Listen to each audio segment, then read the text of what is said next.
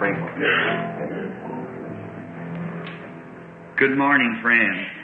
It's a privilege to be here this morning in the service of the Lord and to feel this wonderful welcome and fellowship.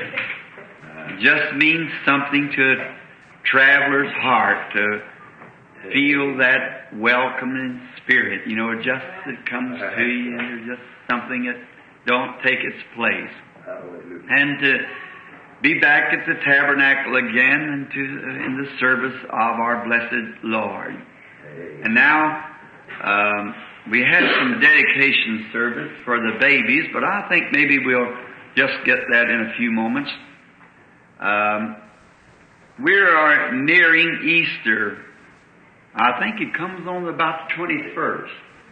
And I was wanting to get here just a little early to see the elders and Brother Neville. And maybe it would be a good thing if we had a little meeting here just before the Easter service.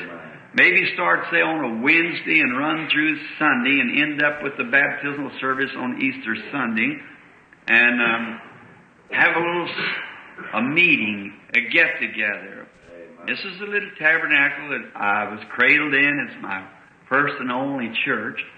And I would just like to come back for these holy days and worship the Lord with you all. All would be in favor of that. Think it just be the Lord's will. Well, the Lord willing, we will begin Wednesday before Easter on Sunday. And I would like to say that we would maybe ask the treasurer or the trustee and them if they would put a little ad in the paper here somewhere and tell the children that we're here to worship and we'd love to have a little fellowship with them all. A little kind of like coming home and make ready for, maybe the Lord will give us a resurrection of a greater portion of His Spirit on for His coming Easter. It's like the fall and the spring. I think spring is such a beautiful time when everything begins to take on new form and new life and reminds us of the resurrection. Easter comes such an appropriate time in the springtime. We notice God's Word always runs just exactly right with His nature and so forth. So if the Lord willing now, we will start this. And if they put a little ad, I said in the paper, and don't make it glamour, just tell the folks that we want to worship the Lord together, and we would just love as many as would like to come along and fellowship with us a little while. We'd be glad to have them to come along. All churches, and you get on the phone and tell your neighbors about it and tell them that we're just going to talk about the Lord and just all worship Him together. And I'd kind of make a move if it would be pleasing with the people and good in the sight of God and all right with the trio. I'd like for the Neville trio to help us out during that time, wouldn't you all? That's right. So we'll see that they're taken care of in this manner if the Lord so sees fit for us to do it. And so we invite other singers from different churches to come in and help us as we go along. The singers from your church, we'd be glad to have them. See Brother Neville maybe the night before and be able to get them on the program to have them to sing for us. We love good singing. I would just like to have a good old-fashioned homecoming time, just where we just get together and get Angie, or is Sister Angie here this morning? Get her out so her and Sister Gertie can sing homecoming time for us once. Keep holding on, and that seemed something like beginning of a revival again, Sister Gertie. A lot of waters went down the river since we used to sing that year. I had a birthday yesterday, and I know I'm no boy no more. I said I'm past 24 now. So and that's just my years. I don't count the ones I was literally, naturally born and physical. I'm just counting my spiritual years. You see, about 24 years ago, I was born again. And that's eternal. And it's one great, blessed birthday. And it'll never run out. That's one thing sure. Now, I want Sister Gertie, if she will, before we bring the little ones up or a baby's dedication. Now, many times in the Bible, we find out the only place that I know of in the Scripture for the order of babies. Now, a lot of people sprinkle them, and call it baptism and so forth, which that's okay. But I always just tried to stay just the way the Bible says it. In the Bible, they never baptized little children, neither did they sprinkle them. They just brought them to our Lord, and He took them in His arms and blessed them and said, "Suffer little children to come unto me, and forbid them not, for such is the kingdom of heaven." And the strange thing was now, and I just turned right down in the Bible, just exactly where it's at, Mark 10. Just, here it is right before me. And so the Lord brought the little children to Him, and He just blessed them and said, "Suffer the little ones to come to me, and don't forbid them, for such is the kingdom." Now we know that our Lord has gone to glory, and His Spirit returned back in the church to carry on the message until He comes again. We're looking for that. And the way we do it here is just bring the little ones up, and we bring the elders of the church up, and I take the little ones and dedicate them to the Lord. Now, I think it's such a sweet little service to see those little bitty fellows, because it's no matter how young we are, how old we are, one of those little ones has just got a place in our heart. Isn't that right? Now, when we come to God, that's just the way we are in God's heart. We never leave that stage. We're always little children. When Abraham was 99, he was still just a little baby to God. God told him, said, "I am the breast that you nursed from, Abraham. He just lean against me and nurse, and everything will be all right." And He changed Abraham back to a young man again, just by holding on to His word. Amen. Now, I believe we sang a little song, we'll bring them in, and you bring your little ones up here now, you who want to dedicate them. Now, ask the elders that they'll come forward too. All right. Bring them in, bring them in from the field of sin. Bring them in, bring them in, bring the hungry ones to eat. Oh, how I love to see these little fellows. What is your name? What's your name? Little Sharon Louise Riddle. Now, I'm sure we all love Brother and Sister Riddle. We know Brother Riddle here. He runs a boozery down here in the city. And they've got the cutest little baby here, little Sharon. Sharon Louise Riddle. How old is she, Brother and Sister Riddle? 4 months. My. That's a little idol to the heart, isn't it? And now, the Lord has given to you this lovely little one, and now you are dedicating it to Him, putting it into His arms, that God, who has given, you are returning back to Him. Amen. Giving it to Him, that He might bless this little life, and make it a life of service, and make it pray that God will make it a child that will bless your heart when you're old, and if Jesus tarries, and be a great worker for God. Amen. And you'll be proud of this little girl. May God grant it as we take her into heaven. I want all the ladies, and of course the man too, to look at this fine little baby. Isn't that sweet? Little Sharon. Let us bow our heads now. Our blessed Heavenly Father, in the precious Word we read that they brought to you little children that you might put your hands on them and bless them. And now this couple this morning, this holy wedlock that you have given into their trust, this lovely child, little Sharon Riddle. And we pray, dear Heavenly Father, that you will bless this child as they are coming this morning to give dedication, to bring the baby back to the one who gave it.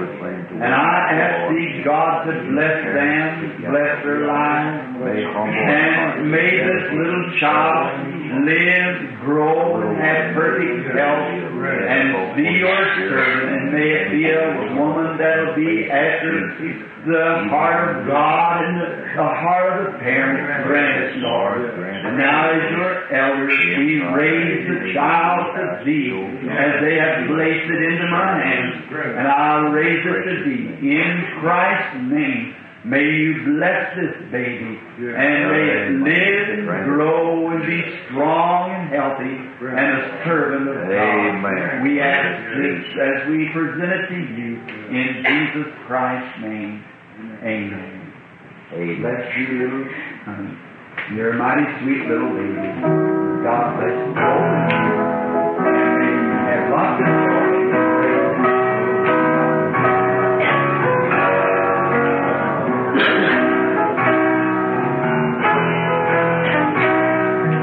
We shall come rejoicing, bringing in the sheaves, bringing in the sheaves, bringing in the sheaves.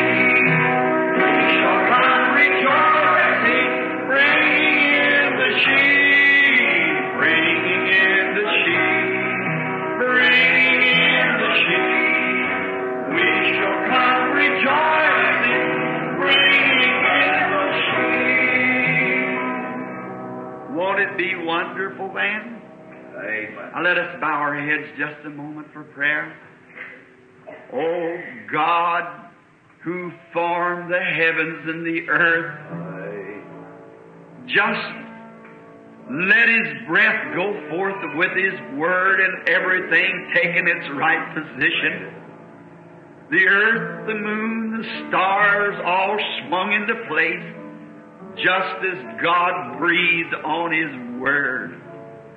And oh God, today we ask that You'll breathe on Your Word as we are trying to bring it to the people. May it take its position this morning, its place, and be rooted and grounded in every heart, that every person here might receive Your blessings. Help those, Lord, who are out of the way, crippled and lame in their spirit. They don't know You as a loving Savior as we have been privileged to. We pray that You will bless them abundantly today.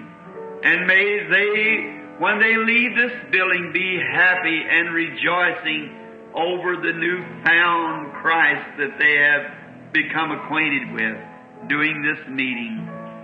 If there's some that's sliding away to the cares of the world, oh God, bring them back. And the sick and the needy, Father, we pray for them, that You'll heal every sick person here today, encourage those who are weary, and bless those who are holding faithfully. Grant it, Lord. May Your Spirit be upon all. Bless the Word as it goes forth, the speaker that shall speak it, and the hearer that shall hear it. And all together get glory for this gathering this morning, for we asked it in Christ's name. Amen. Now I haven't got just exactly rested up from the long meeting, which has been now some 4 months. And this last 5 weeks meeting has been very tearing down. For we've had a wonderful meeting all the way across the nation now, from New York to San Francisco, the whole nation, zigzagging back and forth as we have crossed. The Lord has saved many, many hundreds of people. Last Sunday, a week ago alone, our blessed Heavenly Father, I've seen between 1,000 and 1,500 sinners repenting at one time at the altar at Oakland, California, in a big arena. We were just packed out, and we had to seek the middle of the place, down in the middle instead of the arena sides, and the Lord just blessed. And we had in there the great earthquake, as you have heard, and that was my wife's first one to be into. She was just a little shaky afterwards. It was very strong as the building shook and the dust flew and the bottles on the... We were standing in a drugstore getting some postcards to mail home, and the bottles shook and the chimney fell off and the big buildings rocked together and the road split open and part of it sunk underneath. And it just goes to remind us that the handwriting's on the wall. Amen. There will be earthquakes in divers places. And that one day, 8 earthquakes struck that same city. And then about 10 o'clock that night, we had just got in, or 10:30, and gone to bed. And the lamp sitting in the middle floor like to rock over from another great heavy earthquake. Just goes to show that 8,000 miles beneath us is nothing but burning red lava. And it was just at the time, and it's here our aggressors across the sea saying that they are forbidding the people to go into Scandinavia and so forth, that they annihilate them with atomic weapons.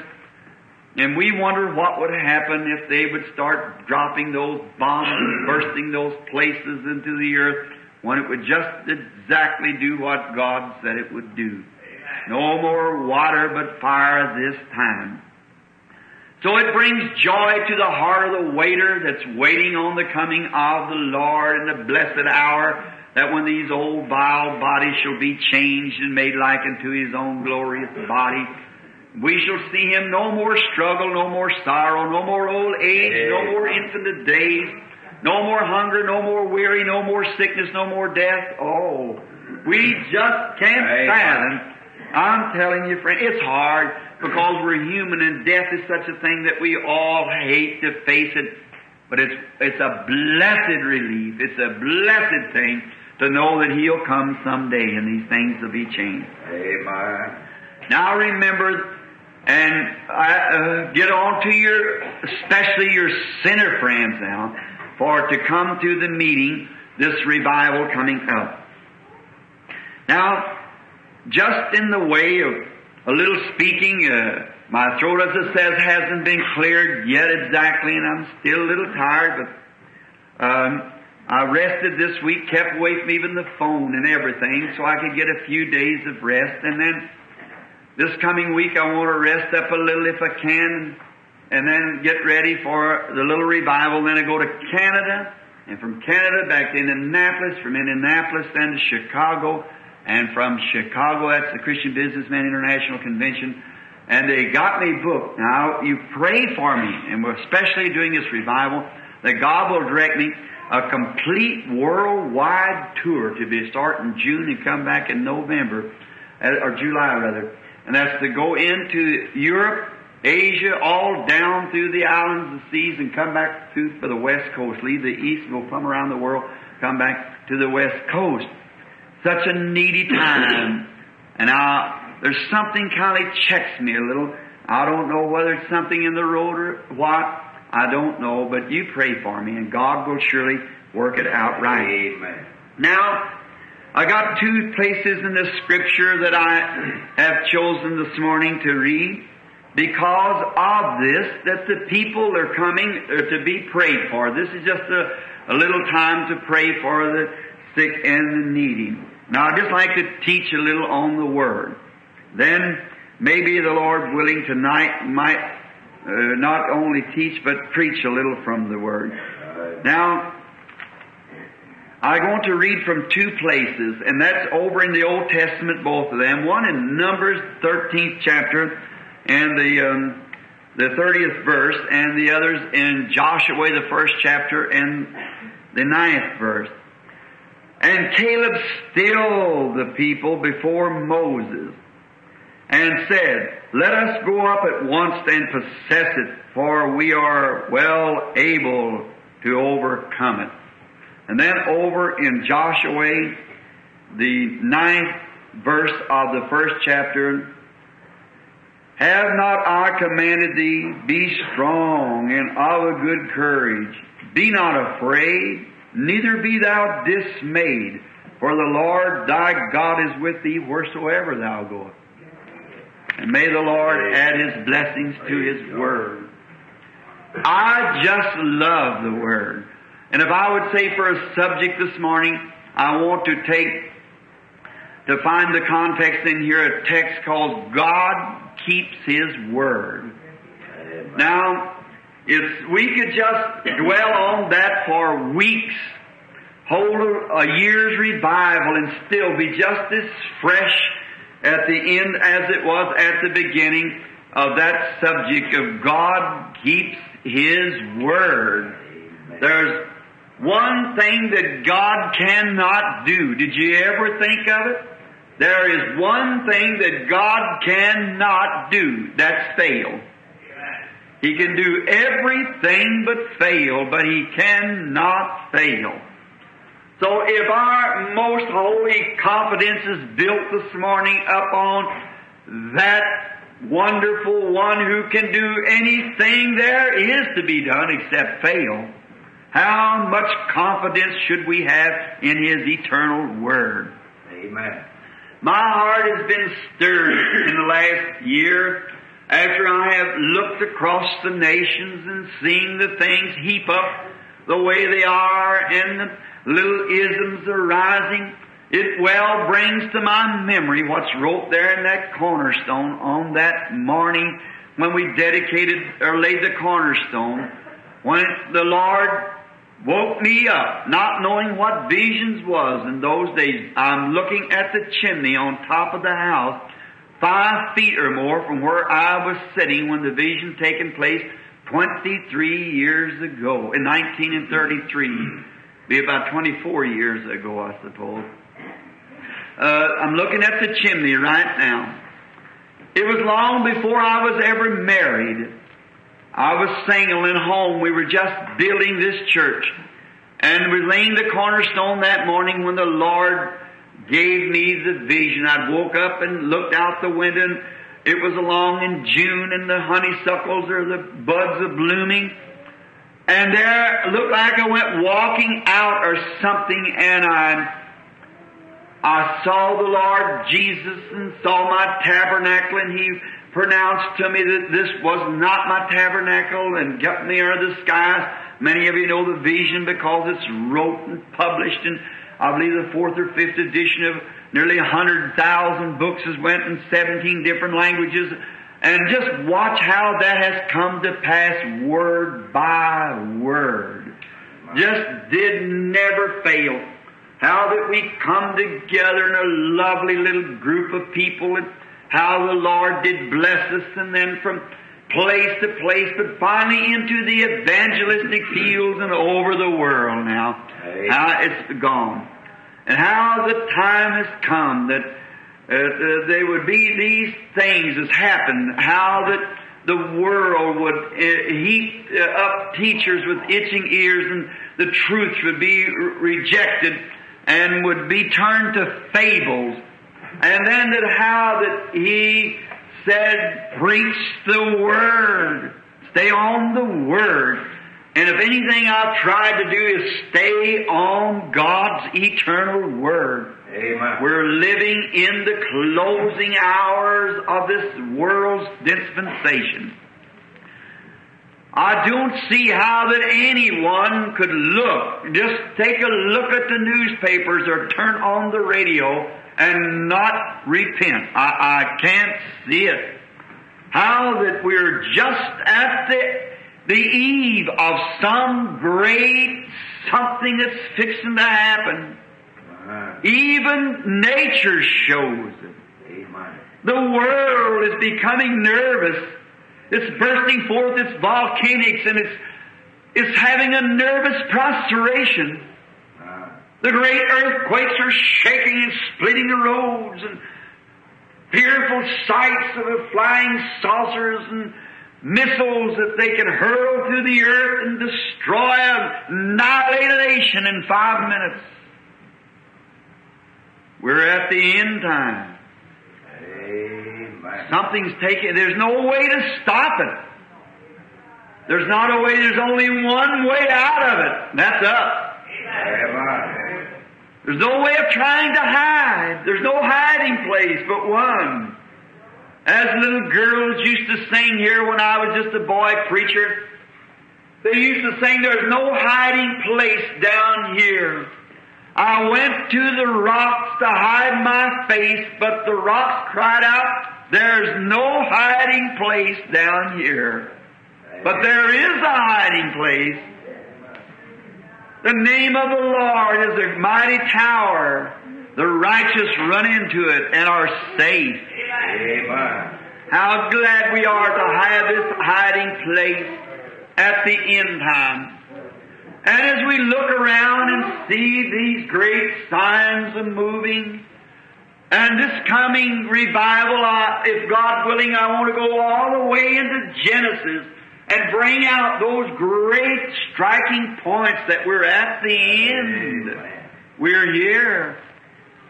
I believe that this existing generation is on the earth right now that will see the coming of the Lord Jesus. Amen. I'm 48. I may not see it. I don't know. It may come tomorrow. But I believe that there's some here that will see the coming of the just one, the ending of the time. Amen. And I believe that most all of us, especially that's in this church this morning, will never die with old age until we see one of the most horriblest things happen that's ever happened to people. That's going to happen right here in this nation. It's this truth. Brother, we've way to pass the borders of mercy until there is nothing left but judgment. Amen. But the righteous will not have to be punished with the unrighteous. God will come and Jesus will redeem His church and we'll go up in the air to meet Him. Amen. And it'll be far beyond any bombs or any troubles. And we'll be protected during that time. So children, back to your God quickly. Don't tangle with the world for anything. Stay out of this modern world. Stay out of these modern theologies. Just look to the Lamb of God. Read your Bible and pray all the time. Don't be weary. Be rejoicing, happy, for the redemption of the church is drawing nigh, when we shall see Him who died for us. Our text is a setting to kind of coincide with the age today. To begin with, the first scripture I was reading in Numbers, it was speaking of a people that had been called out from a great, mighty nation that was near and had received their judgment. I want you to understand that sin will not go unpunished, regardless if it's in a nation or a church or a home or an individual. Sin must be dealt with on the basis of judgment. No other way. It cannot be atoned. Say, I've done wrong, now I'll do good. That won't work. You cannot make reconciliations yourself because reconciliations has already been made. It's a confession that you're wrong and then come and straighten up. So sin must be dealt with. And God always deals with sin by judgment. That's why our Lord died the death that He did on Calvary, is because that sin was such a horrible thing that judgment of sin was placed on Him, that those who desire might go free through believing on Him and accepting Him as their sin barrier. Not how good we could be, but how we believe and accept Him. And when we accept Him, He comes into our heart, and that's where the good part is. It's not on what we could do, it's on what He has done and what He has done for us. There's where He was wounded for our transgressions and bruised for our iniquity. And the chastisement of our peace was upon Him, and with His stripes we were healed. Now these people had been down in Egypt some 400 years, and we're all acquainted with the great going down of the children of Israel, and how that down there God had turned them over to the Egyptians, and they had mistreated them because of God's Word said that they would do that. Now, God promised Abraham 400 years that his people would sojourn in a strange land. And when the time of the promise drew nigh, God has everything ready to meet. Oh, I just love that. When I think of that, just at the crucial time, He's not 1 minute late. Amen. He's always just on time. Amen. If we can just be like that, oh, we try to push the thing. We try to make it our time. But we can never do that. God makes it on His time. Amen. We can't make it any different. Yesterday, standing in the backyard of my sister that lives next door to his sister Wood, we was noticing a little cocoon that had formed on a tree, and the wind was blowing it back and forth. And she was telling me that in the streams of the deserts, I believe it, she was reading an article about the cocoon. It's a little worm that goes in there and forms a little shell around him to keep him through the cold. But when it comes time, this person who was dealing with the little fellow, they seen the little cocoon moving and wiggling around, and they felt so sorry for the little fellow, so they thought they would just cut the end of it off and let the little bug out. Because when he come out of there, he was going to have wings. He went in as a bug or a little worm.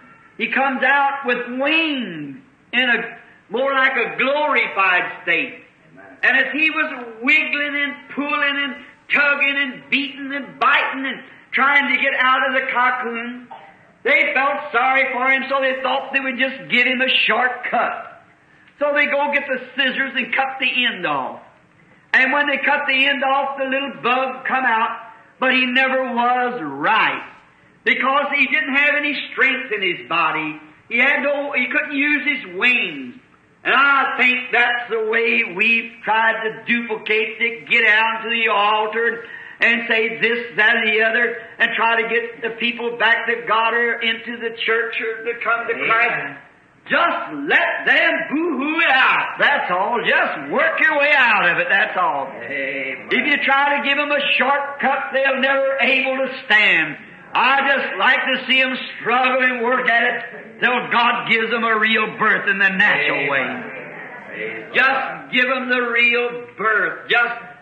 People say, well, honey, I think you've prayed enough. You just stay there until you're ready to fly. That's the only thing. Amen. God has a way of doing it. Oh, well, if you want to be good, just go over to join the church.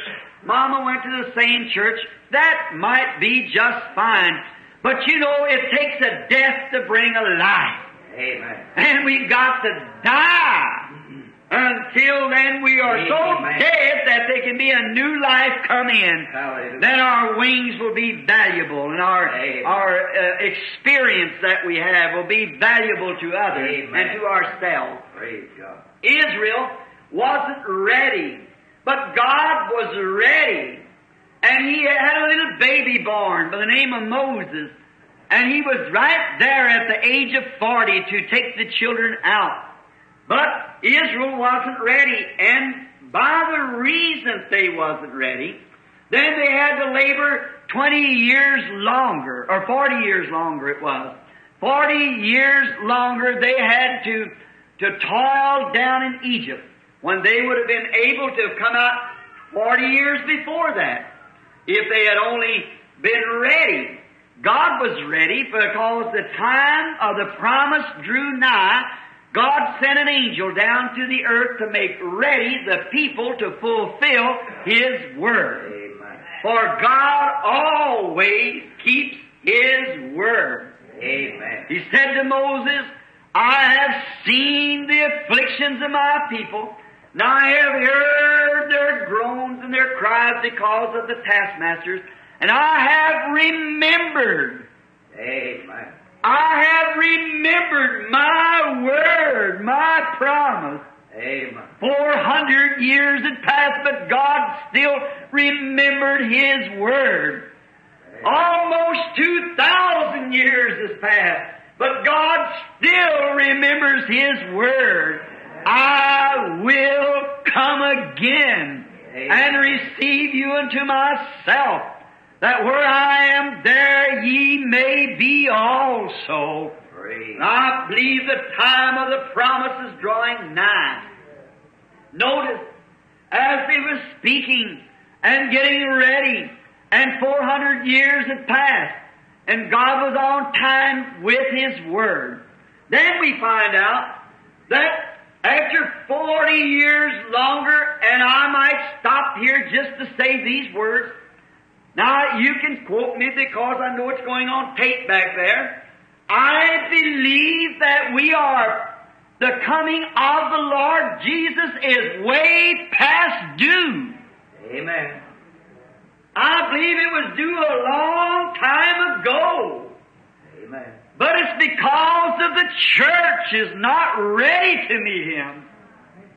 Now, if you'll notice, He said, as it was in the days of Noah, in the days of Noah before the flood, how it would be, and God was not willing that any should perish, but that all might come to repentance. Then He suffered long. The flood stage was way past due. Down in Egypt, it was way past due. Do you get it? Yeah. In the antediluvian destruction now, way past due. The destruction and judgment. And coming out of Egypt, way past due. 40 years over time. But God was determined. God was determined that His Word would not return to Him. He was going to keep His Word. He has to keep His Word. Amen. He must do it in order to be God. If He has to make a change of everything, and by grace He'll do it. Amen. That's the reason I say if the church does not get herself ready, Amen. that's your duty to get ready. The bride has made herself ready. Amen. The garments is paid for. Amen. They're ready. Amen. But you must be ready to wear those garments. Amen. The church has made herself ready. Praise Now, brethren, listen, if the church doesn't get ready, God's able of these stones to rise children unto Abraham. If this holiness people don't straighten themselves up and get back into the harness again, get back to the gospel, God will raise up out of, He can bring Catholics up, Presbyterians, or whatever He wishes to, He'll do it. A few weeks ago at Limo, some of you are sitting here now that was present. Amongst the Presbyterian, Baptists, and Methodists, they streamed to the altar, they received and responded to the gospel much better than many times the holiness people does. We've just got it on our minds that we are called by His holy name and let it go like that. It means more than to be called by His name. It means to live for Him who died for you. It's a life, a consecrated life to God. Oh, how we need back to the Bible. Amen. God. Here a few nights ago I was saying to the Lutherans, who are at the meeting up there now, they've just said, give us 5 more colleges like this of those Lutherans that 71 of them received the Holy Ghost that day at the college when it was there. Said, give us 5 more schools like that, and Lord, tarry 10 years, we'll have the entire Lutheran church filled with the Holy Ghost. Amen. Oh, my.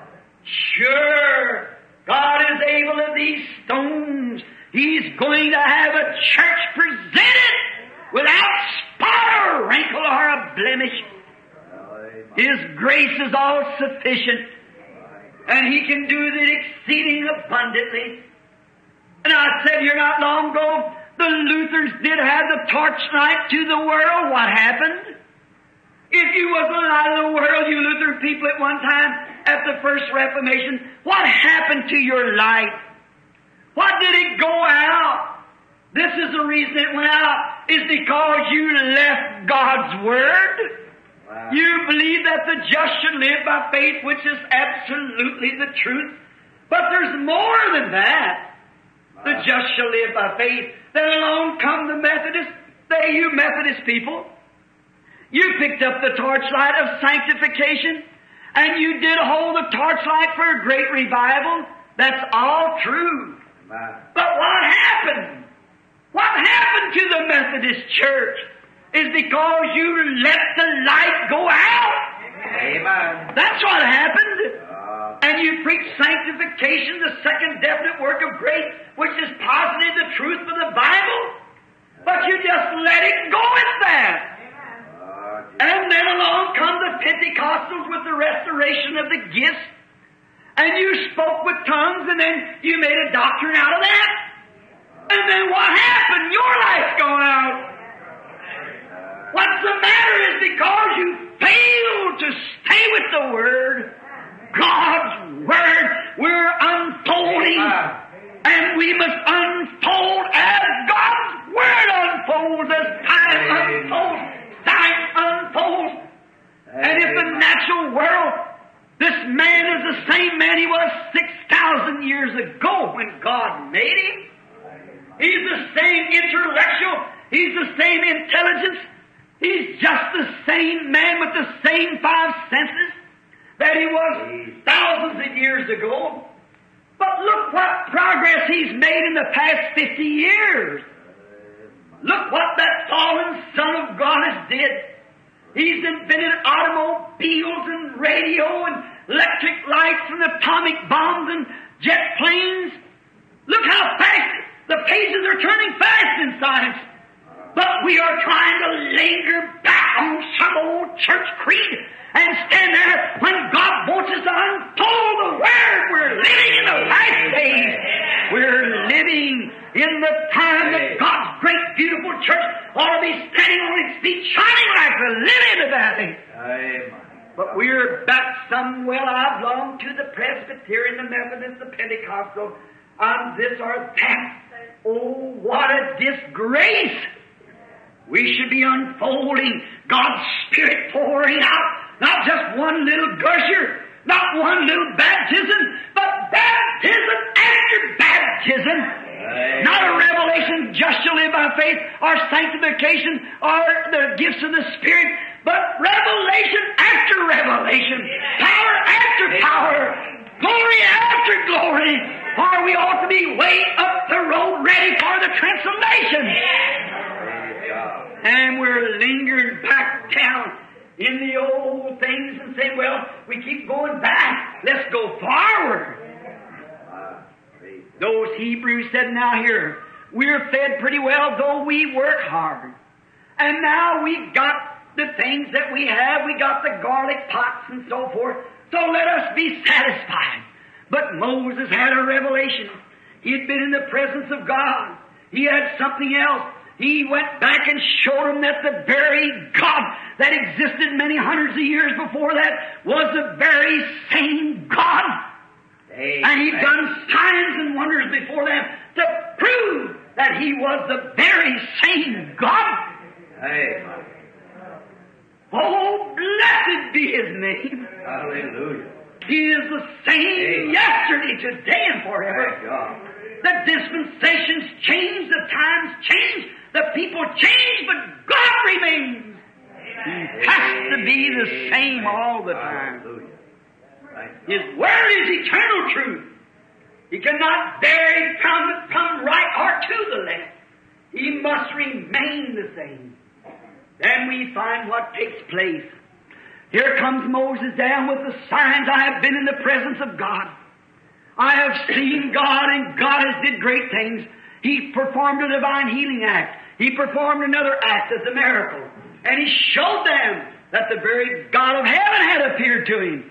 After hundreds of years of the supernatural being gone, He showed that God was still living, and God had sent Him and said, go tell them that I have sent you. Not I was or I will be, I am a present tense. He is now I was. How people can claim God and say that the days of miracles are past and divine healing and all the blessings are gone, and still say He is the living God and the I am. If He's I am, He's just as real as He was at the burning bush. That great name that He appeared there, no scholar yet's ever been able to interpret it. JVHU. No one, they call it Jehovah, but it wasn't. No one can interpret it. Why? It's the eternal one. Amen. He dwells in light. He dwells in eternity. He dwells in immortality. Everlasting I am. Hallelujah. Hallelujah. Glory. My faith is stayed on that solid rock. Hallelujah. There's nothing can ever harm when you're anchored to that place. The storms may shake and bend, but my anchor holds within the veil when a man or a woman has anchored against it. Carry nothing can ever shake you from it. Hallelujah.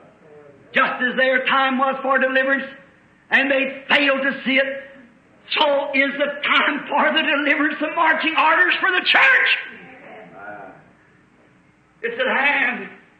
Look, my friend, they had what? First the Word, second a prophet, third an angel, to lead them, to guide them. Every one agreed with the other. The three of them. The Word agreed with the prophet, and the prophet agreed with the Word.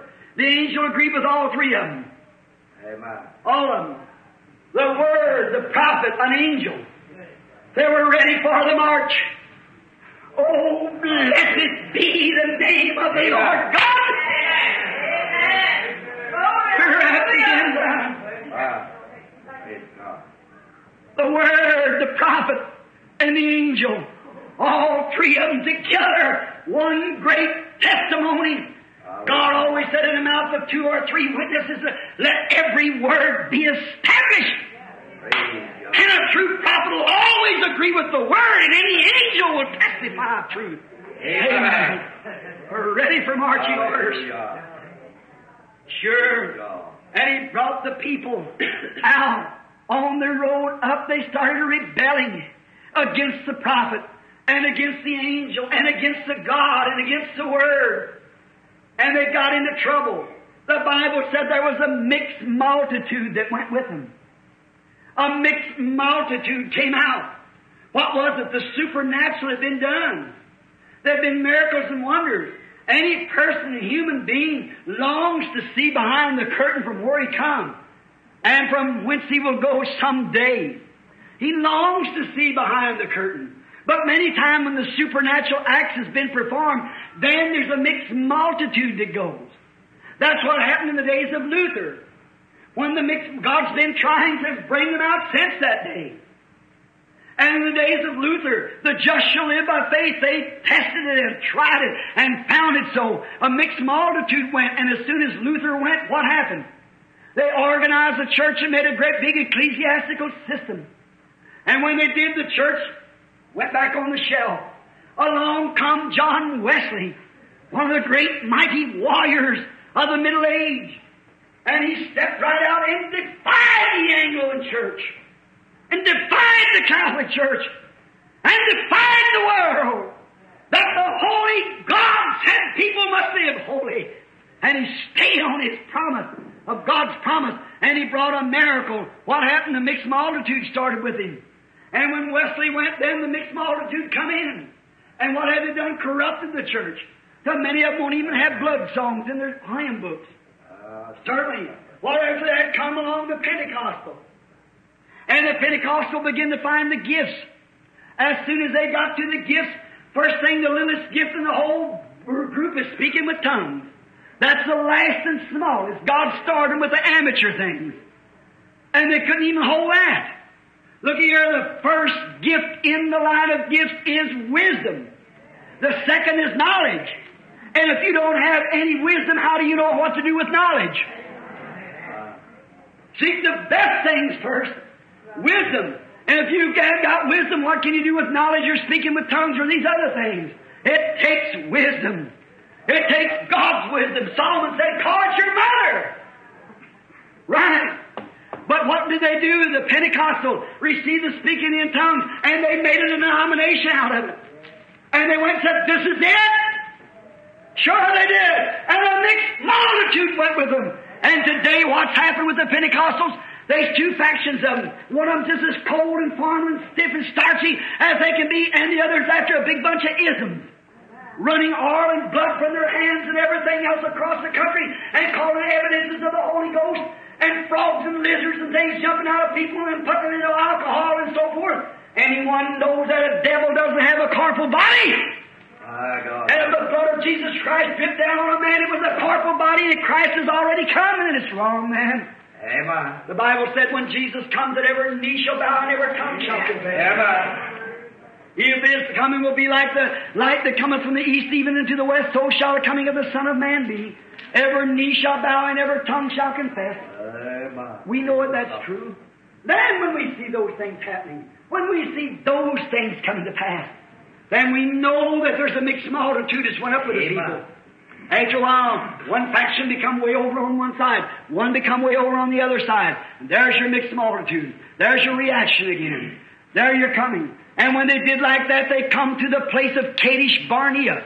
And when they come to Kadesh Barnea, that was the judgment seat where trials must be settled. Oh, if you could only understand it in the church. Now here's where we want to squeeze just for a moment. Now listen closely. Kadesh Barnea was the testing time. And every child that comes to God has got to be tested. Amen. There's no exceptions at all. Amen. God tests and tries every child that comes to Him. Praise God. Is that right? The Bible said they are. And as we notice now, when those trials come in testing, there's testing times comes for nations. Amen. Now I say this, I'm not a politician. God runs His own nation. He doesn't run these nations. The devil runs these. Every one of them, the Bible said they do. The devil operates every nation. Notice, when the testing time comes for the nations, when the testing time come for Israel, she failed. And when she did, God turned her over to Babylon. Amen. As a nation, she failed. And when the testing time come for Rome, she failed. Amen. When the testing time come for Greece, it failed. Amen. When the testing time come for France, it failed. Amen. When the testing time come for Russia, she failed. Amen.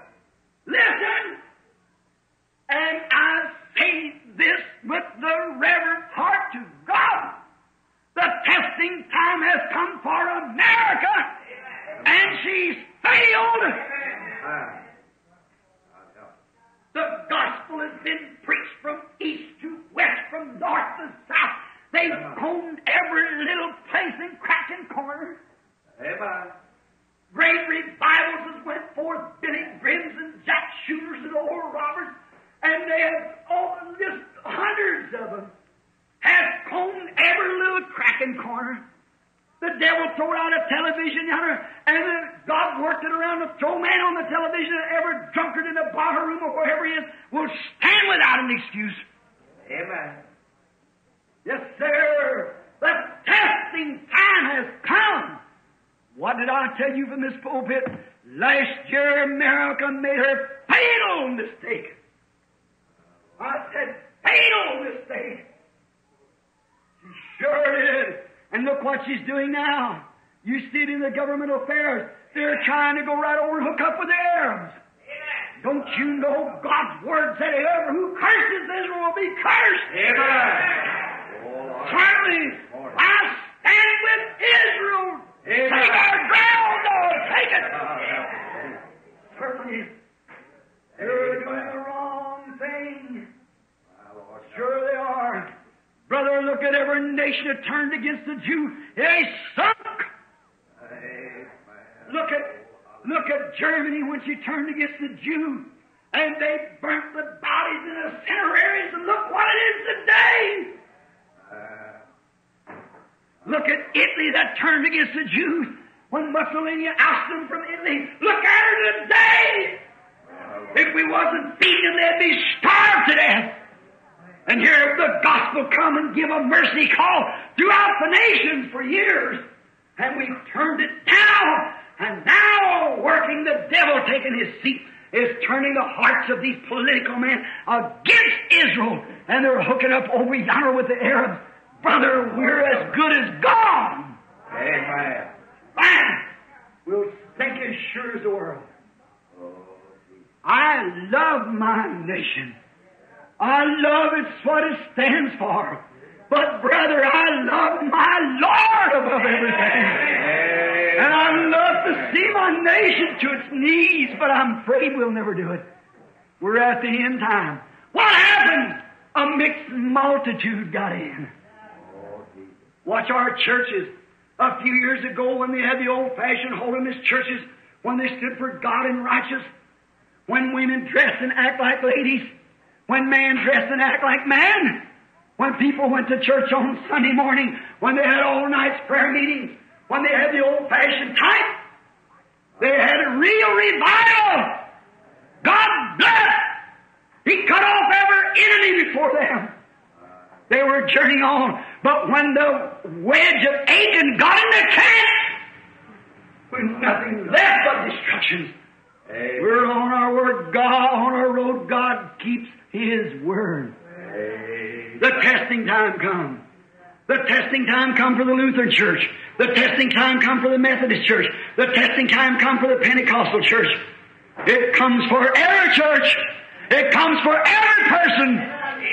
But testing time. And there's only one way that you can ever know that you're right.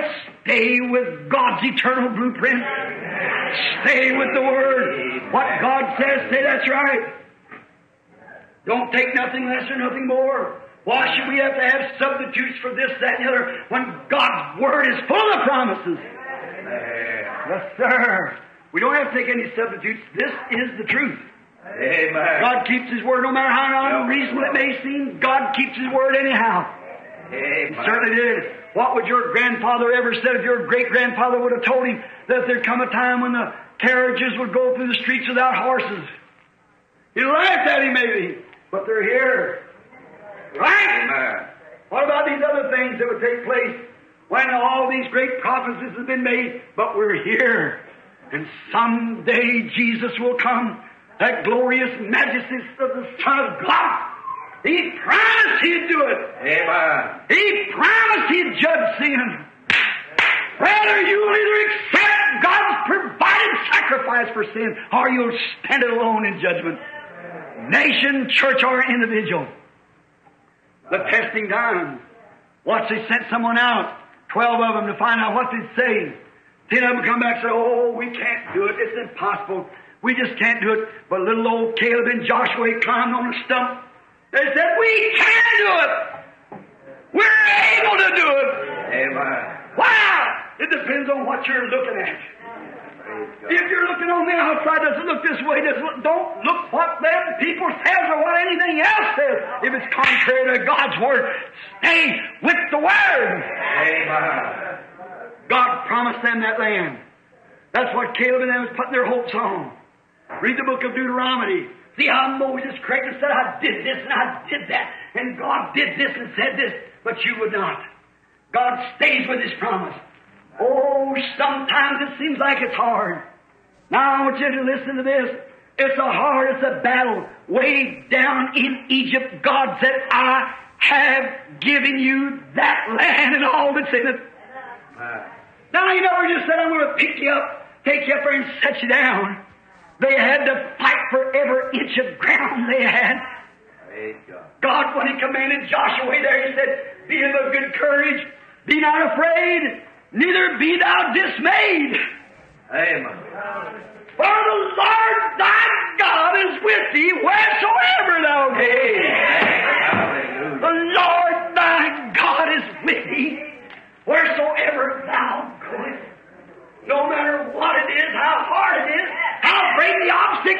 That doesn't matter.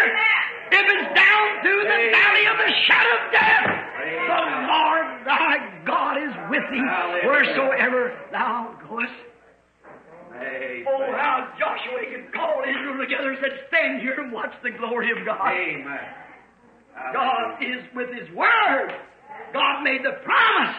God said to Joshua, every place that the soles of your foot set, that's yours. I'll give it to you.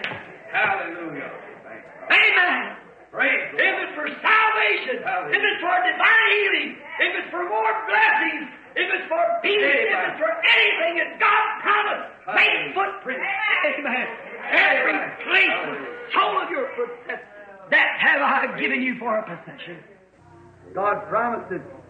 God keeps His Word. God's Word is everlasting truth. I believe it.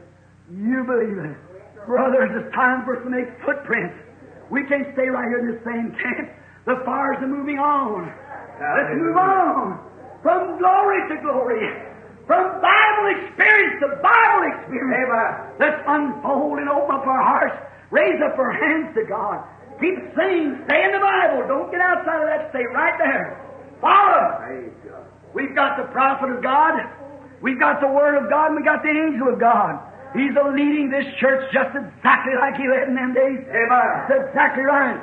The Word of God is before us. The prophet of God is the Holy Spirit. The angel of God is leading the church. We're moving in the pillar of fire in the glory of God, staying together in heavenly places in Christ Jesus. Amen. Now we are sons and daughters of God. And the great revelation of the Word, the Holy Spirit, sinks it into the hearts and bringing forth the trees of salvation, Amen. righteous living, love, joy, peace, long-suffering, goodness, gentleness, patience. Hey. Sure it is. It just only won't happen to a Branham tabernacle or to another tabernacle. It happens to individuals. If the whole Branham tabernacle gets together in that one accord, the whole thing will be moving in one big unit for God. Amen. But if there's only one in that Branham tabernacle moving like that, God will move with that one. Amen. Praise the Lord. There's only one way to do it. That's fall in line with it. Amen. Amen. March on. Hallelujah. Blessed be the name of the Lord. Yes. God keeps His Word. Why, those fellows said, we can't do that. We can't have a revival over there. Everything's against us. Oh, my. The Amorites are there, and all the Hittites, and all those are all walled up. We look like grasshoppers. But little old Joshua, about 40 years old, beat himself in the chest, and Caleb was standing there saying, Caleb said, you know what? We are more than able to do it. Oh, brother. Little bitty hook-nosed Jews standing there bounced up and down saying, we're more than able. We're not only able, but we're more than able. Why? God said so. That settles it. Brother, we can have healing, we can have miracles, we can have revival, we can have the blessings. Why? God said so. We can have a true Pentecost. We can have a real revival. God said so. God keeps His promise. Just as God keeps His promise with His blessings, God keeps His promise with His judgments. Amen. We've got to take judgment of the blessing. We've got to walk forward or walk backward. We've got to go with Him or go alone. No one can go there with us. Stay on His Word. I can think of a very good friend of mine that's gone on to glory. Oh, blessed old brother, a sainted man, filled with the Holy Ghost, the name of Paul Rader. One time right down on the West Coast, when just before he died, you know his testimony? His song that he has written, Only Believe, has called me to the pulpit. I wonder if Paul in glory hears that old song being sung by the thousands and thousands and by the different languages. How did he know that that poor little old boy sat before him there with ragged shoes on and not even a necktie, need a haircut? That God would let me take that song around the world. Amen. Praise God keeps His Word. The Lord hath planted it. I'll water day and night. He said, the sun should pluck it from my hand. Praise God. It may seem like it's sinking, but it'll never sink. Oh, that little old ship that night, when all hopes is gone, it's just tossed about. Looked like the last hour was there, but all the when someone come walking on the water, just as calm. He's always there. He's never late. One more dash and the ship would have went out, but He's always there. Certainly, that day down there in Babylon, the Hebrew children walking in that fire furnace, it looked like that the very end had come. But as they stepped in, there was one like the Son of God stood by them. He's always there. He's never late. He keeps His word. I'll be with you, yea, though I walk through the valley of the shadow of death, I'll fear no evil. He's always there. He keeps His promise. He's eternal true. He cannot fail. His words can never fail. Heavens and earth will pass away, but my words can never pass away. Paul said one time he was having a struggle. He was out in the islands and he had a fever. He was nearly 100 miles from a doctor out in the swamp, Blackwater fever took him, and that's sudden death. And it got dark, and he told his little faithful wife, said, "You stand right by me, honey, and pray. It's getting so dark in the room." But said, "I believe in God. I don't care what happens. I believe God. I'll stay right with it." Said, "You stay here and pray, honey." And she prayed, and it got darker. He said, "Dear, it's getting darker in the room, but oh, I feel at peace." And after a while, it got so dark, he went out. He went into a dream. He thought he was dreaming. He was back up in Oregon where he come from, cutting some timber. And the boss said, "Paul, go up to the top of the mountain there and cut me a tree so many inches through, so many feet long, and bring it down to me." He said, "All right, boss, I'll do it." Went up there and down his little old tree and stuck the axe in it. Reached down to get a hold of it, and he just couldn't lift it. He said, "I've lost my strength. I just can't go any further. I have lost my strength." Why, he said, "Here, I'm a big man. I weigh better than 200 pounds. I got a great muscle back." Why, he said, "I used to just stick my knees together, get a hold of most any size log and could raise it up from to put chains under." He said, "And here, that I little limb no bigger than that, and I couldn't lift it. Said I tussled and I tried till all my strength was gone." Oh, he said, there, I thought, what can I do? Said I sat down and leaned up against the tree. He said, "Oh, I'm so sad. My boss wants this little tree down there, and I'm not even man enough to take it down." Oh, what our boss wants. He wants a church without spot, without wrinkle. He wants a blood-washed bunch of people. He wants a people of faith who will stand on His Word and say, "That's God's eternal truth. It was meant for me, and I believe it." And he said, as he sat there, he was leaned against the tree, and he was weeping, and said he heard his boss speak and said, "Paul?" And he said, "Yes, boss, here I am, but I've lost all my strength. I just can't go any farther. I've tried to do, and I've tried to obey you and do what you said do, but I just can't get this thing off the ground." He said, "I've struggled, I've tried, I've done everything." And I just wonder if that ain't the attitude of a many good, true-hearted preacher today that's longed to see a church built without spot or wrinkle, to see the promises of God made manifest. We tussled and tried and screamed and cried and preached till we was hoarse and laid on our pillars and wept. Oh, God, why is it just when we get straightened up that in comes the devil and busts us up and tears us up and just knocks down everything we got? What can we do when we see our lovely people and how they'll be scattered and gone about like that? And said when he heard his voice of his boss, he thought, "That sounds strange. I never heard my voice speak, that boss speak so gentle to me." And said when I turned around, it was my real boss. It was my master, my Savior. He said, "Paul, you're just struggling yourself to death. That won't do you any good." Said, "Paul, don't you see that little stream of water running there?" He said, "Yes." He said, "Just pitch the thing in there. Get on it and ride it on down to the camp. It goes to the camp." He said, "I jumped up and rolled the log in and jumped on the log. Went out over the river just a screaming to the top of my voice, screaming, 'I'm riding on it! I'm a-riding on it! I'm a-riding on it!' And when he come to himself, he is right out in the middle of the floor, and his wife screaming at the top of her voice. He was out in the middle of the floor saying, 'I'm riding on it! I'm riding on it! I'm a-riding on it!'" And brother, sister, I know the trials are hard. I'm getting old and I've preached. I've done everything that I know to do. I've got to a place where I see I can't do no more. I've just laid the whole thing in the lap of the Lord Jesus and I'm riding on it. I'm riding on God's promise. The Lord has planted it. I water it day and night. My tongue should plug it from my hand. God's church will endure forever. The Word of God will stand emphatically right forever. And regardless of kingdoms come, or atomic bombs fall, or America backslide, whatever takes place, this is His Word. He keeps it, and I'm riding on it. I believe it with all my heart. Hallelujah. Let us pray. Blessed Jesus. Oh, what a ride. Down over the ripples of joy, down through hallelujah current. Oh, we're just riding on it. You promise.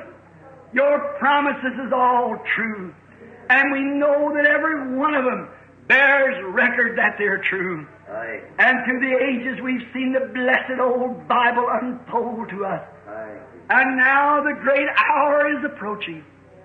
The midnight hour.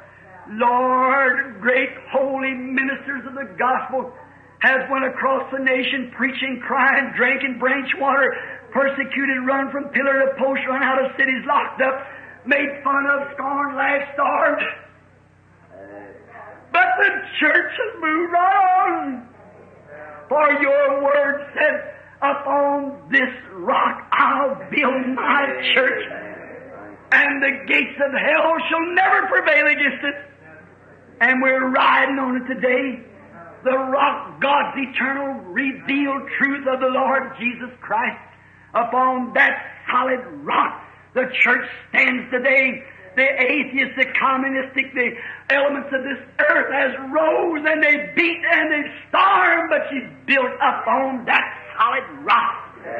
The devil has sent in false finders that's made fun, is persecuted, is called everything in the world, and we've been knocked about and tested and tried and everything. But God, as Caleb and Joshua of old, we still say we're standing eternally on the Word of God. He keeps His promise. He said He'd do it, and we believe it. And may each individual here this morning get a close view of that now. What it means, that now we're riding on this.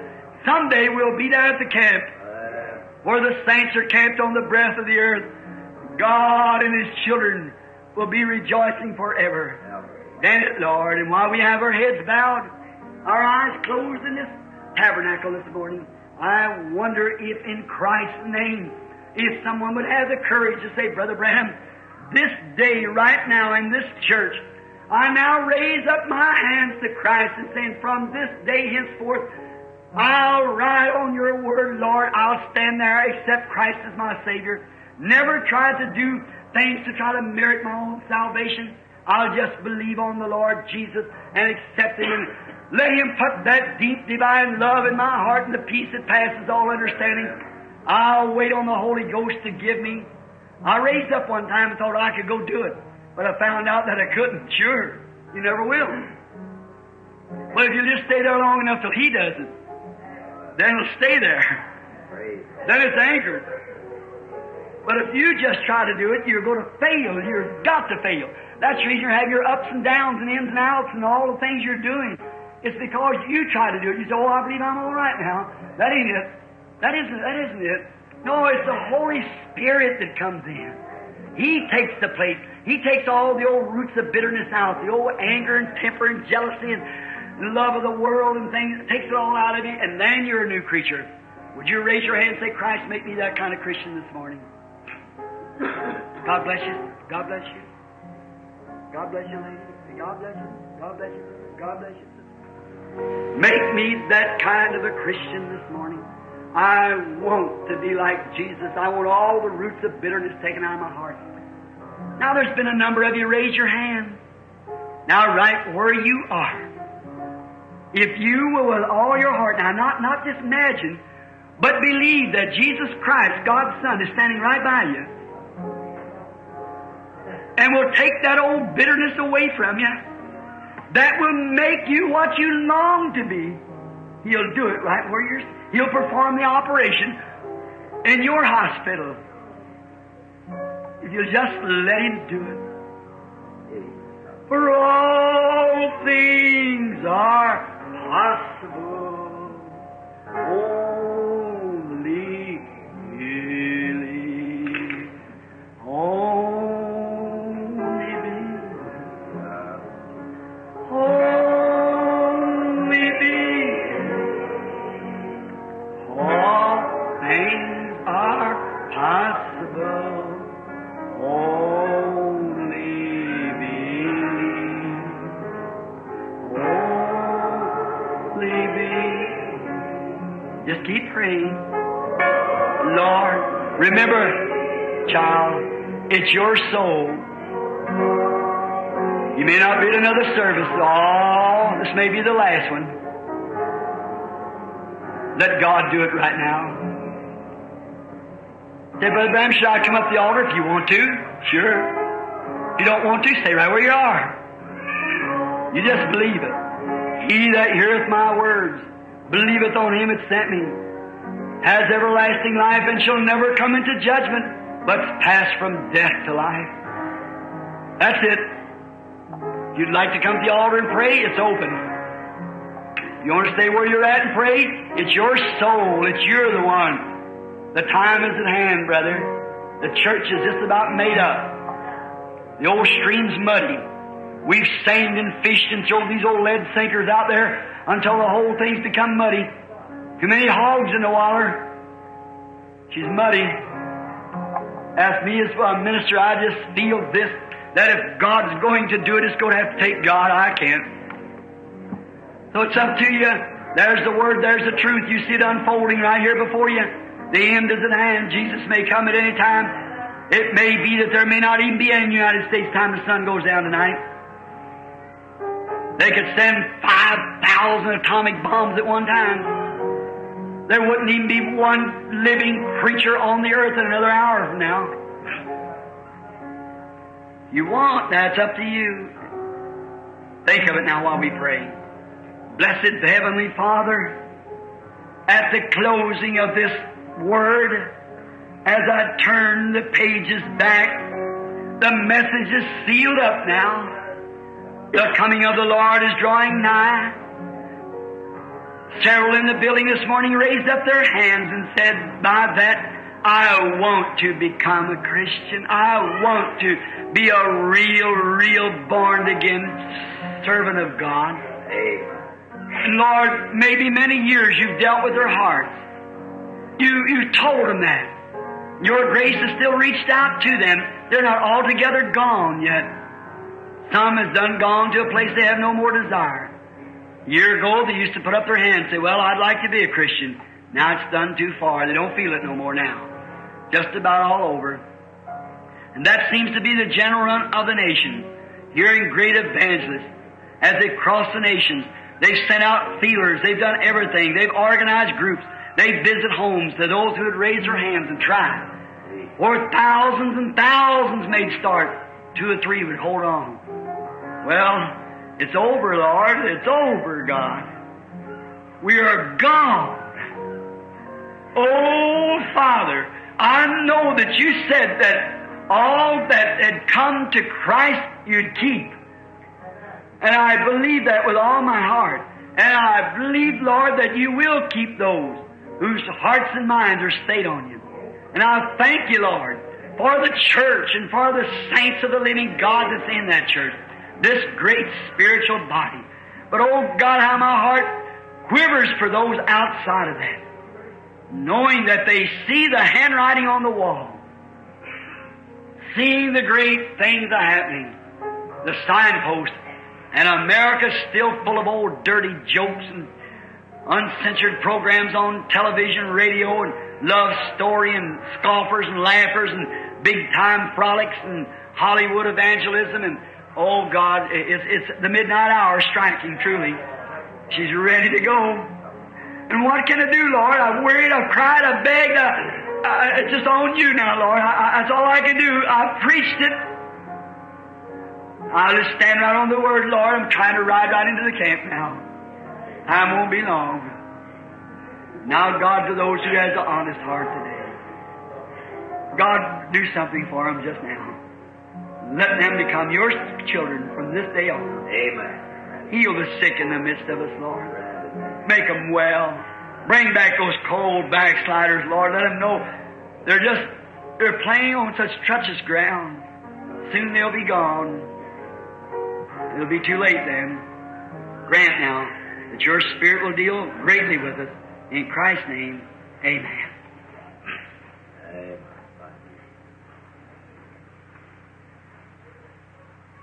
To the young people, I would say this. If I could, this morning after a birthday yesterday of 48 years in this life, 20-some odd years of that, about 24 years I've spent for the Lord Jesus. As a boy of about 23 years old, I started preaching the gospel.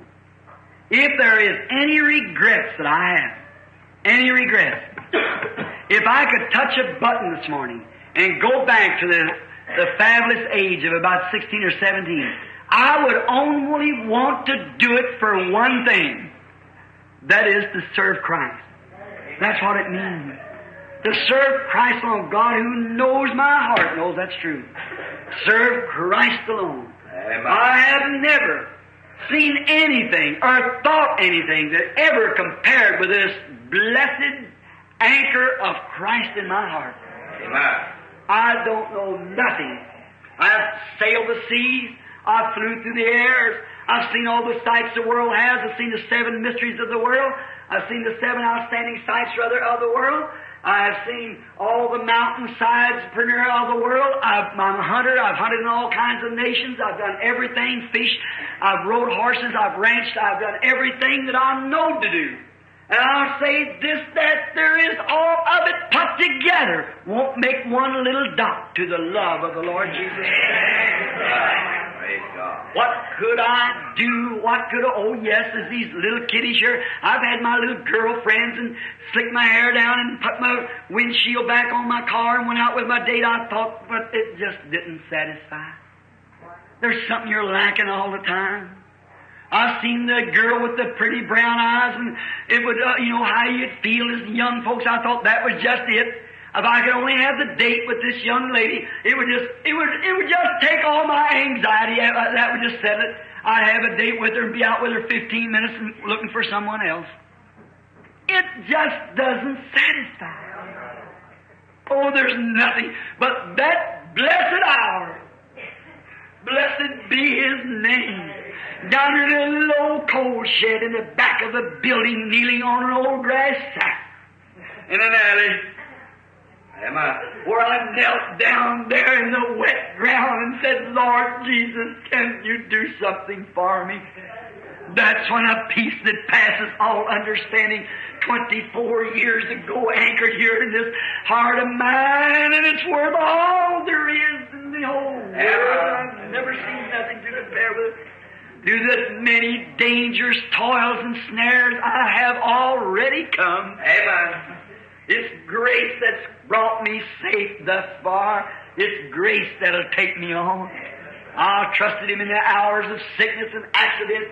I've trusted Him when the airplanes were spinning in a storm and you didn't know. I said, Lord Jesus, are you finished with me? If not, straighten this plane out so you're screw around to a right condition. I've stood in the clinics where the best of doctors in the nations do, and they look at me and say, just a few more minutes to live is going. And one of the best doctors that can be got for me, and I said, Lord Jesus, are you through with me? And all of a sudden I was normally back to myself. Truly. Oh, amazing grace, how sweet that sound. How I wish I had tongues to explain what it is. It's too great for the human mind. Take my word. Don't you take a substitute, friend. Don't take a substitute. Don't just go and say, well, I do this. I tell you what, I'm a pretty good person. Don't rely on that. Don't do it.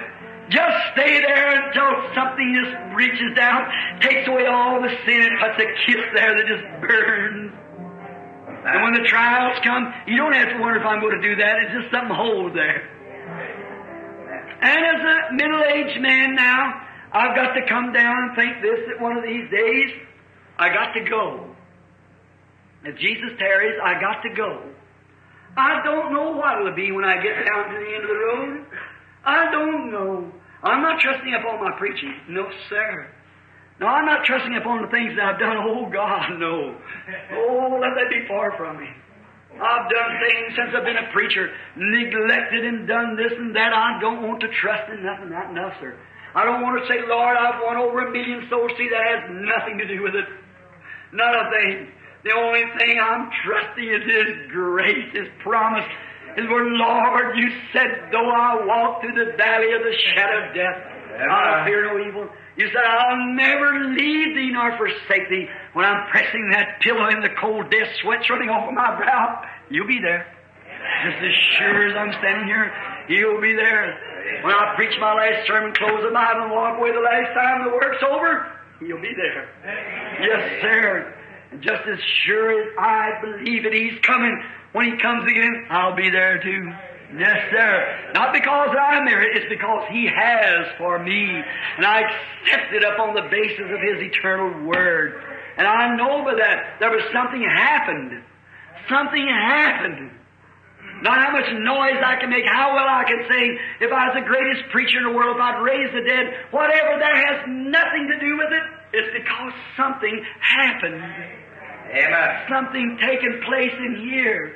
They've taken all the old jealousy and bitterness and evil and everything from my heart, and now I just love Him day and night. Amen. Something happened. I want to see Him someday. I want you to also. Little church, struggling now for the kingdom of God. Don't never falter in this day. If you do, quickly repent. Jump right back. If you stump your toe, don't fall. If you fall, get up. Get up, get up, sure. If you made a mistake now, in this revival coming on, you went back and got cold and different, wait, get down to your Bible, walk out in the apple orchard somewhere, get out to yourself and say, God, now here I am. I'm sorry of this thing. You're going to get a whipping for it. Just remember that. Yes, indeed, you'll reap what you sow out. Yes, sir. But whatever you do, take your whipping here. Get right up and straighten up and say, Father, here I am, whip me. Just as thou seest fit, Lord, here I am. That's right. And walk right back with a hallelujah on your heart. God lets the whip down on you. Just say, yes, Lord, I deserve every bit of it. Just keep on going. God will take you through all right. It'll be over one of these days. I think that good old song Brother Neville and them used to sing, I'll soon be done with the troubles and trials. Yes, that's right. How many loves Him? Let's see your hand. Praise God. Hallelujah. Give us a chord, Amazing Grace. Everybody just speak behind me. Slowly now. Amazing grace, how sweet the sound that saved a wretch like me.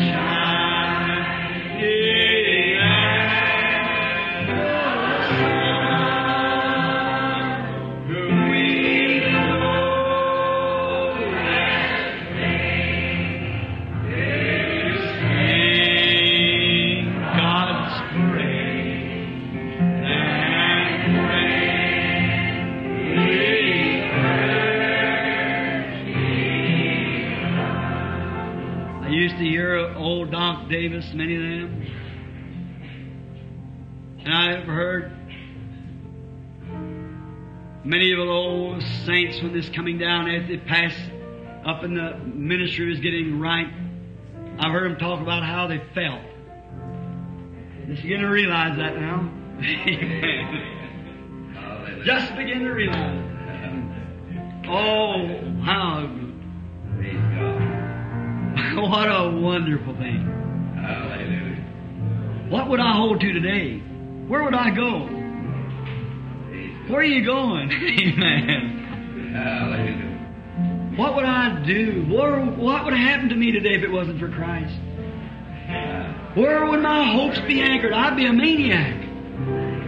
When I see what's fixing to happen and know that was all of it forever, oh my, what would I do? But oh, I'm so glad. I'm so glad. It's just the dawning of day. We're just in a dream. We're fixing to wake up. Amen. Oh, and a nightmare as it was, to come out of it into a springtime. Everlasting youth, everlasting health, everlasting joy, everlasting peace. Isn't it wonderful? He is so real. I wonder how many here are sick now and wants to be prayed for. I see your hand. All right? I want to tell you what's happened this last week. We've had some of the most marvelous things to happen in the meetings. Of course, at the platform. And I have coming into a type of something that it just seems to be greater than what it was. I have come to the platform, and God has given a gift of a prophetic gift, which that's beyond question. I can prove it to you right here. See, that's beyond question. But I see it just doesn't get the job done the way it should, because it's just a gift. Another thing, it's an individual. You see, it pertains to an individual through a gift. But I've done something the other day, tried to get the people in Oakland just to, in the big arena there.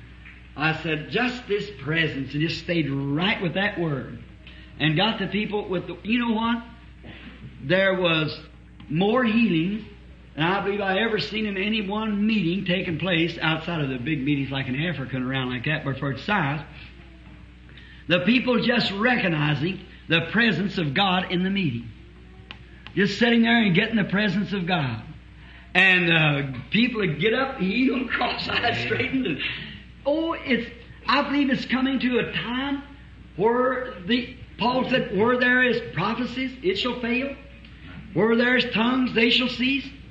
I believe it's coming to a time when the saints will get together like this, and just a love spirit will just sweep over the audience. And just every person in there, all that's wrong will be taken out. It'll be there's such a presence of the Holy Spirit. I believe while we're to lay hands on them and pray for them now, it's a contact maybe of a minister anointed and laying hands on just as a blessing to God. But I believe it's coming a time when God's church is going to be so called out like that, where the saints will sit together and the Holy Spirit will just come in and just move, just like it was on the day of Pentecost, see? And just heal the people and raise up the people, and great things, I begin to see it happen. Because I tell you for why. Man has went forth with gifts, that's true. I have no doubt to say I'm not a critic of anybody's, what they believe, that's up to them, see.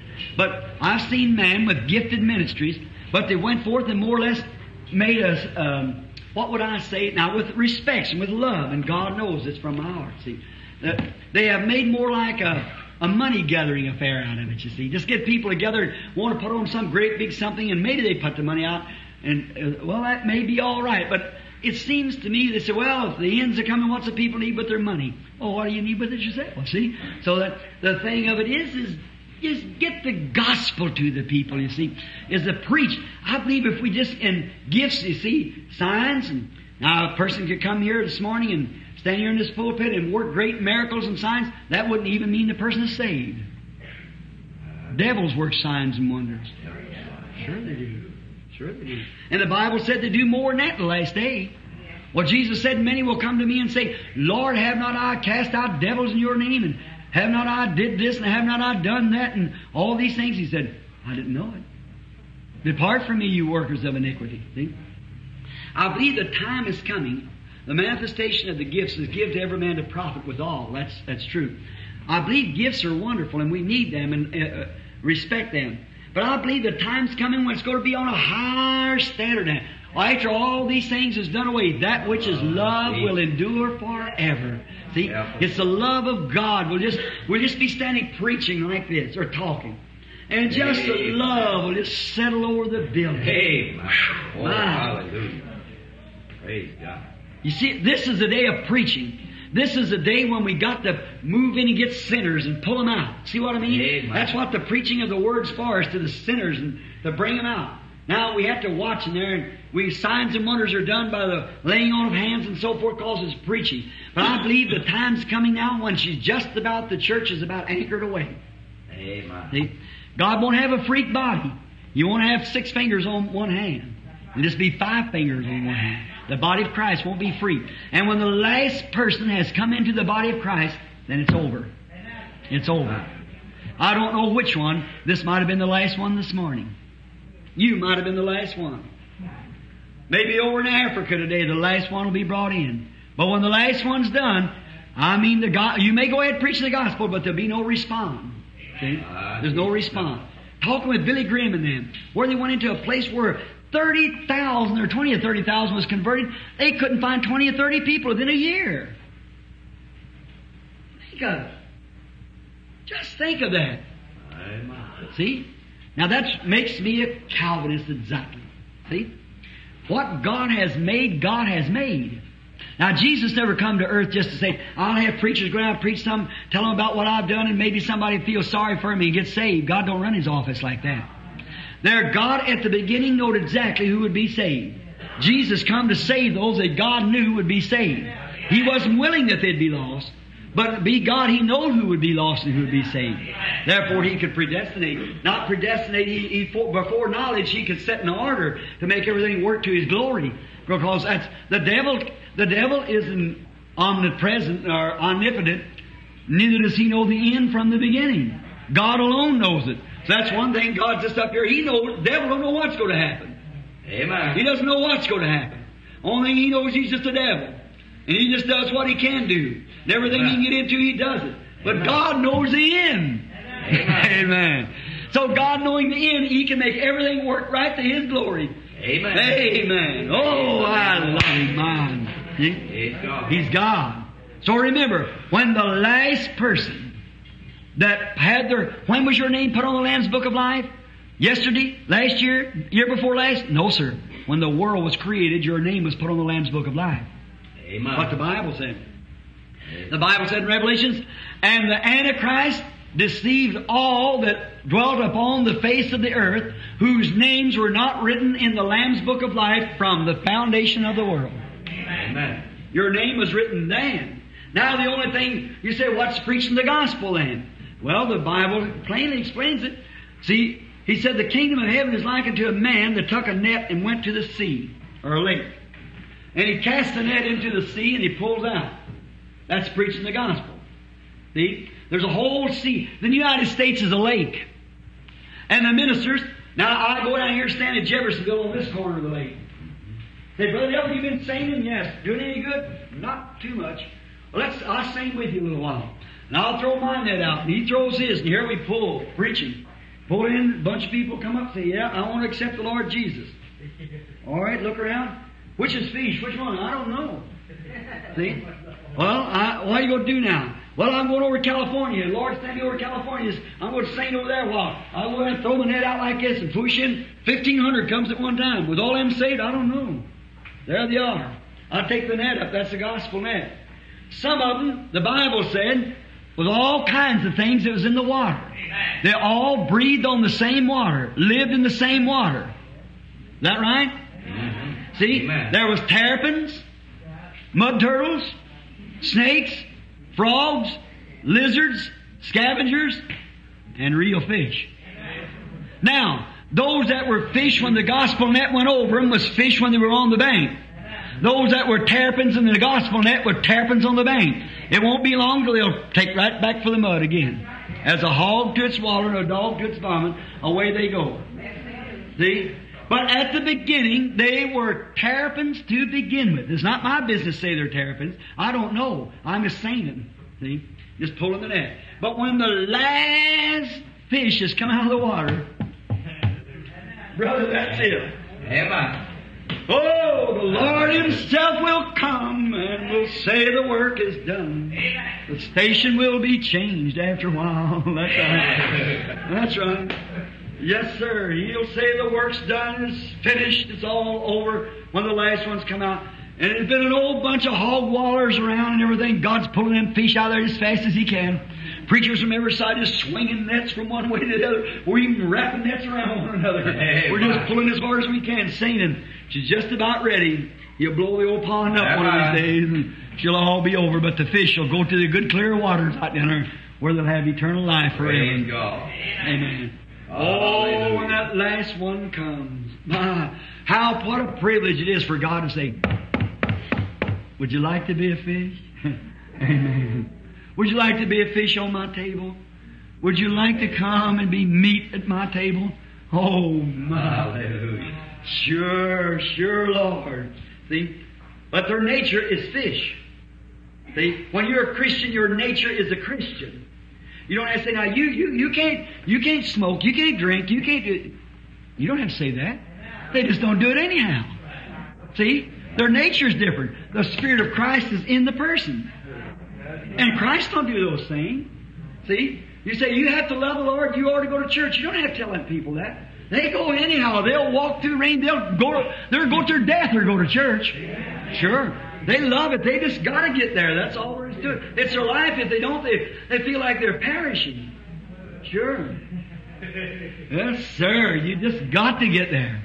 And whenever just something is burning in your heart, not to go there to argue now, not to go there to fuss, but to go there to worship. Wow. And to go home refreshed. Isn't that a wonderful life? How many has experienced that? Let's see your hand. Amen. Praise God. That's right. Let us sing that. Peace, peace. Peace, wonderful.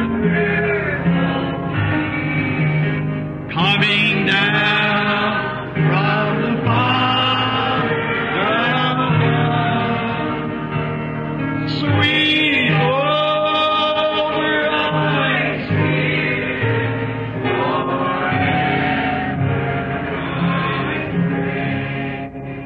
In the fabulous billows of.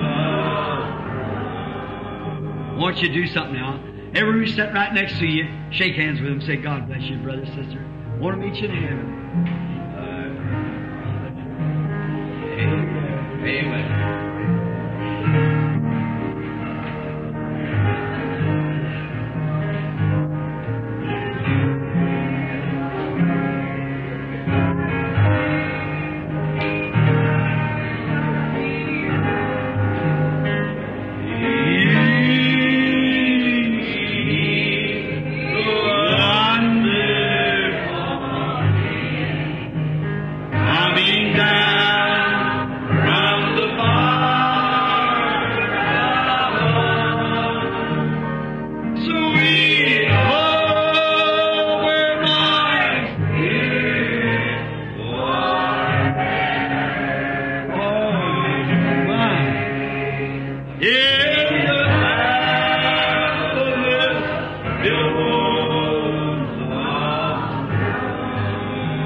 Down at the cross where my Savior died.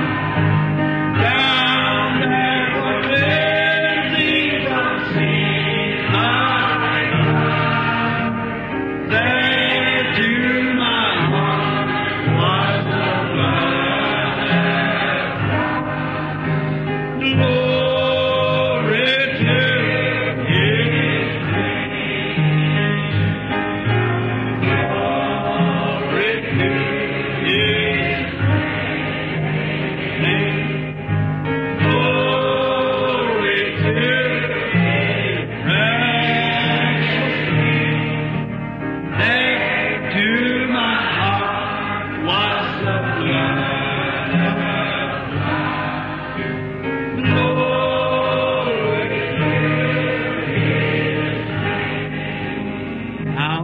sing the next verse, I want the sick could line up right up here now for the prayer, right over on this side. And I want the ministers, if they'll come forth now to help us pray for the sick, line up on the right-hand side, come around this way.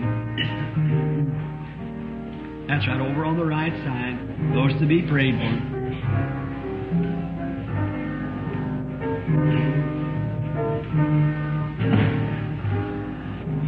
I am so wondrously saved from sin. Jesus, so sweetly alive with thee.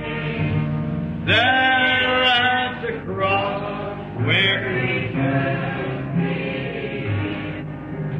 Glory to his glory to his precious name. Glory to precious name. There through my heart was a love. Glory to his name. Quite a great position for me. Now, I want to ask you something. I get permission. Are you coming with anticipations, or with expectations rather, that you're going to be healed this morning? Is that what's in your heart, real down deep? If you're coming like that, my friend, I'll just assure you that your healing is just as assured as your salvation. Amen. Oh, just as sure. Now, your healing is not as permanent as your salvation. Your healing will fail you. You can be, if you're healed, you'll be sick again. You could be healed today with pneumonia, perfectly normal and well, pronounced well by the doctor, and next week die with pneumonia. Amen. That's right. Yeah. You could be totally cured of TB this week, and 2 months from now die with tuberculosis. They could pass a test with not one germ in your body as they can find it. Amen. And then die in 2 more weeks with tuberculosis. That's right. And you've got to die anyhow. But the benefits, David cried, forget not all his benefits. Bless the Lord, O my soul, and all that is within me, bless his holy name. Bless the Lord, O my soul, and forget not all of his benefits. Amen. Benefits. What is the benefit in the journey? Who forgives all of mine iniquity. Iniquity is something that you're going out and you do it and you know you oughtn't to have done it. He forgives it. You ask him, he forgives you. Forgives all of my iniquity. Who heals all my diseases. Amen. Now I want to settle this for you forever. Then somebody says, Brother Branham, do you believe in divine healing? Now let me say this sensibly and sanely. I want some person, some doctor, some science, somewhere, I invite them in this revival to come to this pulpit and show me one place where anybody was ever healed outside of divine healing. Amen. Amen. Praise God. I want you to go to your doctor or to anybody that you wish to and show me any person that was ever healed outside divine healing. Amen. I want you to bring me the medicine that'll heal. I want you to bring me the doctor that says he's a healer. He'll be a healer, all right. Heal. The heal of a doctor. Amen. But God is the only one who can heal or ever did heal or ever will heal. Amen. If we had some medicine that would heal, we could build a man right here on this platform with the medicine. Amen. That's right. We could build a man, create him right here on the platform. Yes. Amen. Just think of it. All healing is divine healing. Amen. God has methods of doing it. Now you say, well, Brother Branham, I had an operation, a tumor or appendicitis that the doctor had to cut it out and I died. That's probably the truth. But did you know the doctor never healed you? The doctor moved obstruction. Amen. He just cut the appendix off. That's the thing was hurting you. But he never healed it. You broke your arm. You say, well, I bet if you break your arm, you go to the doctor. I sure would. But he couldn't heal it. What if I say, Doc, heal my arm right quick. I got to work on my car this afternoon. Why, you know I need mental healing. He'd say, I can set your arm. But who does the healing? You say, Brother Branham, what about penicillin? When they give it to you for disease, germs in your body like venereal and whatever you got, pneumonia. Does penicillin heal you? No, sir. Penicillin is an antibiotic. And an antibiotic is a killer. Amen. Antibiotic kills. All other medicines kill. Medicine does not build, it kills. Amen. Medicine is a killer, not a healer. Show me a medicine that heals. Show me a medicine that isn't a killer and you ain't got no medicine. Amen. Medicine kills germs. Just like if you had rats in your house and you put out rat poison and the rats is eating holes through your house. Well, the rat poison kills the rats, but it doesn't patch your house. Amen. See? Penicillin kills the germ, but God has to heal the place where the germs eat. Amen. See what I mean? Anyway, God's Word, we're going to get into that. God's Word cannot cross itself up. Amen. It's absolutely the truth. If I just want the person to come put your finger on the Word anytime through the revival to show me a contradiction in God's Word where it crosses itself up. It can't be straightened out with the Word of God. Amen. It isn't there. Sure. It isn't there. There's no contradictions in the Word at all. Amen. Absolutely. You get a subject, I can write you one letter, tell you something, write you another letter, and another letter. First thing you know, these two, but I'm talking on two different subjects. See? Certainly. But God is the only one that ever did heal, that ever will heal, or ever could heal. Amen. You break your arm. Now I say, well, I got a tumor. What about that? All right? Now, if that little place where that tumor's hooked on, if God, by casting out the evil, and the life goes out of that tumor, it'll die.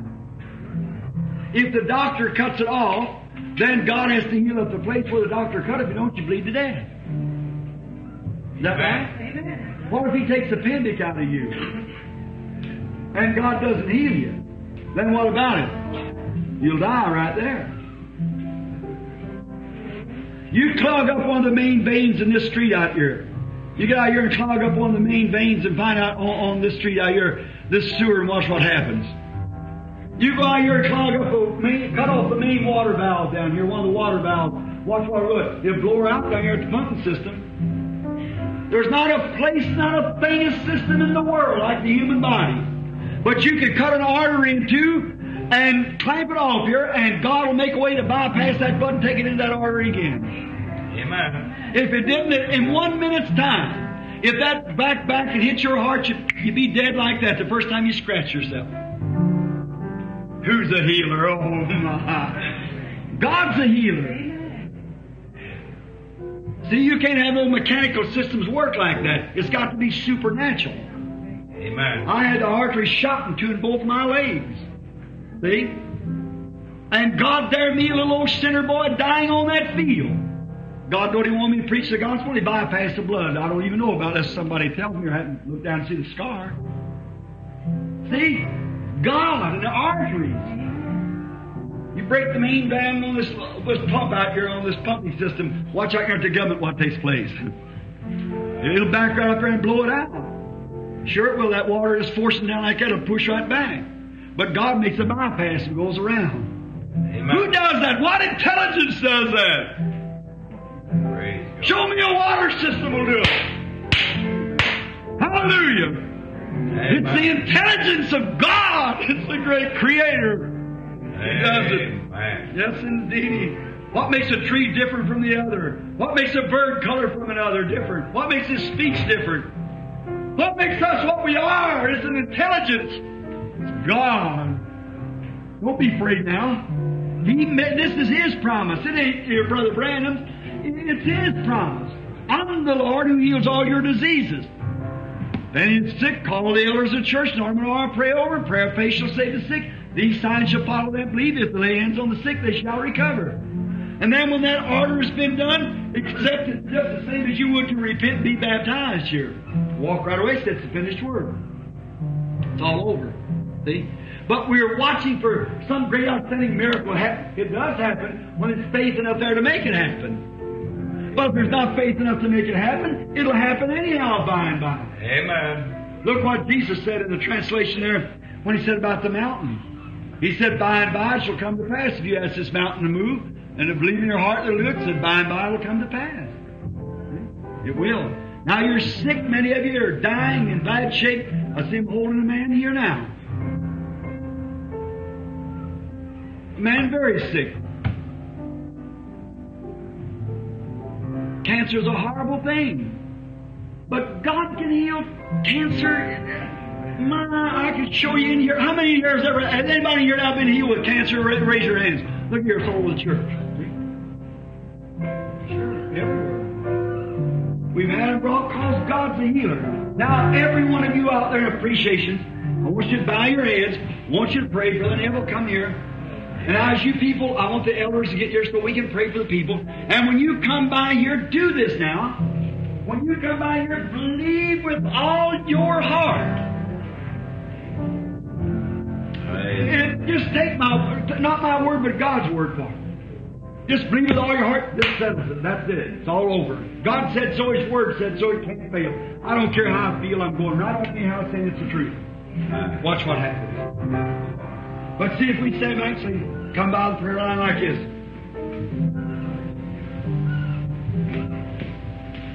It just never happened. That's all.